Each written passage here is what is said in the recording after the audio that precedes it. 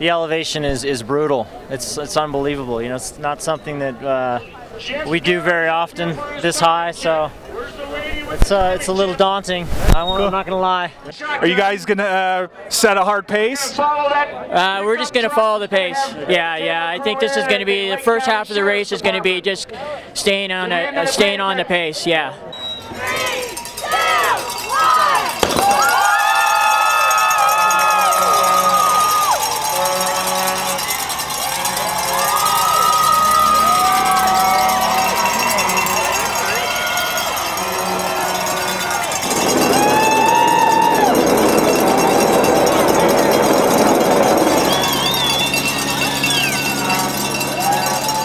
We had some wicked headwinds, but we also had some really favorable tailwinds too. Like going up Turquoise Lake was a tailwind. That was as easy as that's ever been, and it wasn't easy. And then the Boulevard at the end had a nice tailwind too.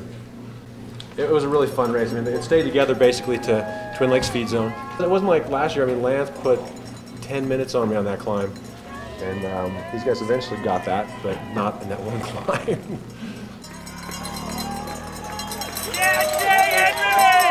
Take care.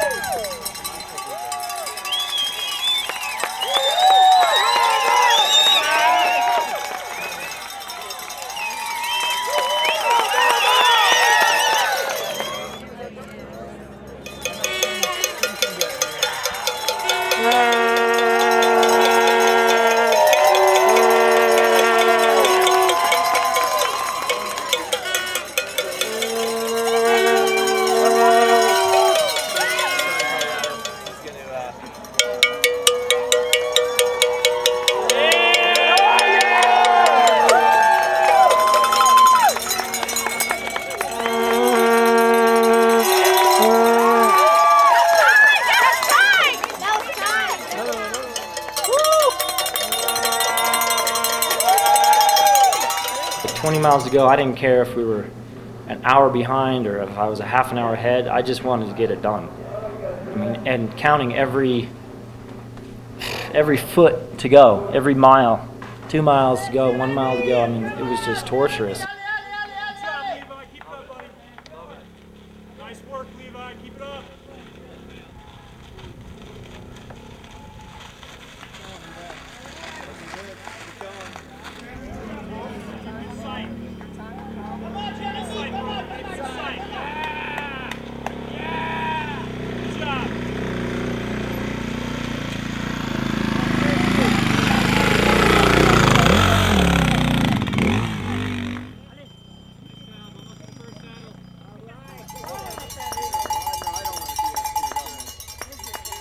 Right there up front, just like the predictions, man.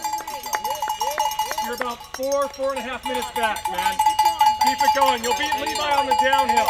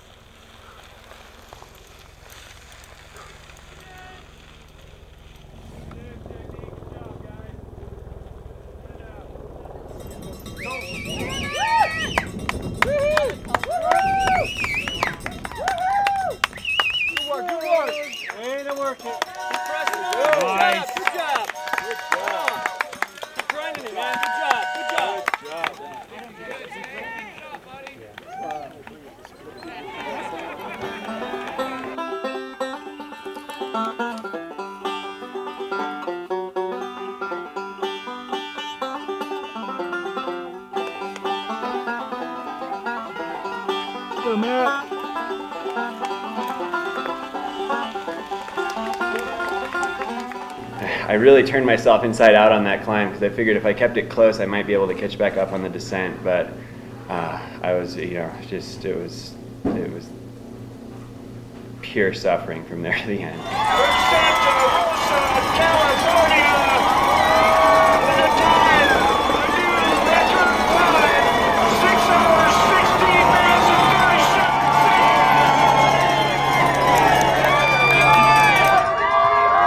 Suffering on column combine, you know, I just not used to the altitude, and he was hanging tough.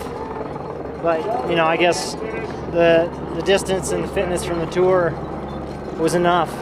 But that was just ridiculous. I mean, I don't know if I've suffered that much ever before. It looked to me like there was at least twice he got a little gap on you. Was that on the climbs or on the descents? Well, I crashed at the top of the Sugarloaf climb. You know, I shouldn't have been leading. I was leading, and then all of a sudden I thought there was a right turn, and I hit my brakes. And I'd slowed down quite a bit, and I believe it was Todd Wells hit me from behind pretty hard. I haven't been hit that hard in a long time. So I was, you know, on the ground, and that hurt, but unfortunately it didn't do anything but just shake me up a little bit. And then I think JHK, you know, he ripped that downhill, and of course I was back from crashing. But we were in a group and we came back, so it was just, this is ridiculous. What happened to Horgan-Kobelski from Boulder, Colorado. Jeremy's also going to break last year's record time. Welcome back, Jeremy Horgan-Kobelski, with a time of 6 hours, 25 minutes, and 21 seconds. You did good, dude. You did good. Tried to keep it pretty close and try to catch up on the downhill, but it was that guy was way stronger than I was from, you know, mile 85, 90 on. So I had a fantastic race. I couldn't have done any better, and so I'm really happy. I'm happy and very proud to have broken the record. I think you know, partly because JHK was so strong and the other guys were so strong that I was able to break the record.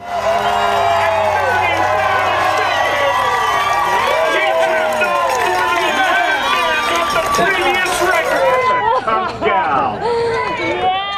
Yeah. Yeah.